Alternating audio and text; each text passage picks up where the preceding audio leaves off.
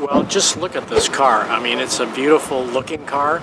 They dominated racing in the late 60s and early 70s. When the 917 coupes were first introduced, there was two sides. There was the Piëch side, which Dr. Piëch did not like to have aerodynamic aids on the car.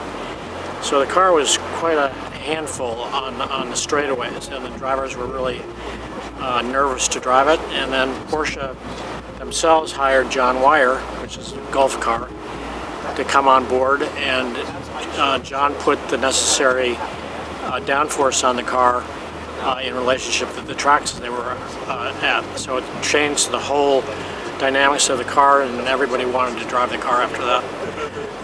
This was the Steve McQueen camera car at Le Mans for the movie. I remember as a kid going to see that movie, and it was just like, oh my God, I really want to do that. The cars were beautiful.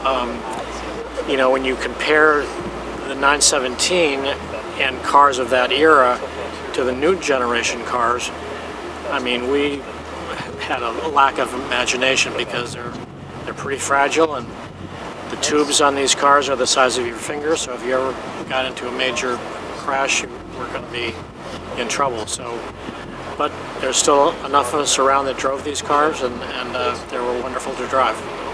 Well, actually, the 917 Coupe, I've had, you know, a couple times I was able to race it, but not during its heydays.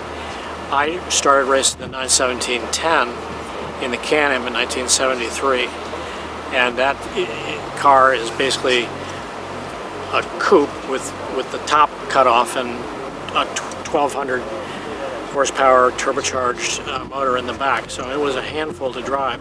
From as long as Porsche has evolved as a company, they were involved in racing. Some in the beginning they just had, you know, 550s and Spyders, and so as the evolution increased, the cars got more powerful, faster. There were many wonderful cars. So it started with the 917-10, then it went, or the 917 Coupes, then the 917-10, and then the 936, which I won Le Mans with in 1977.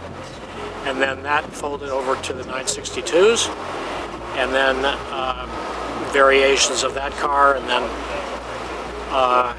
finally we ended up with the 963, and that's a real evolution of technologies, both electric and aspirated.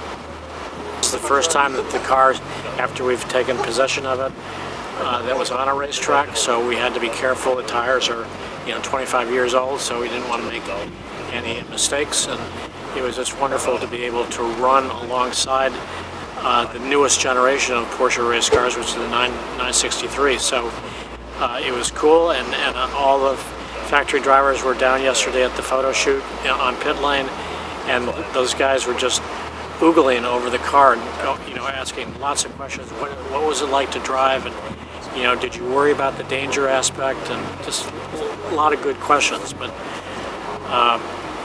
there's a whole bunch of us that drove those cars in the day, and we're still walking it.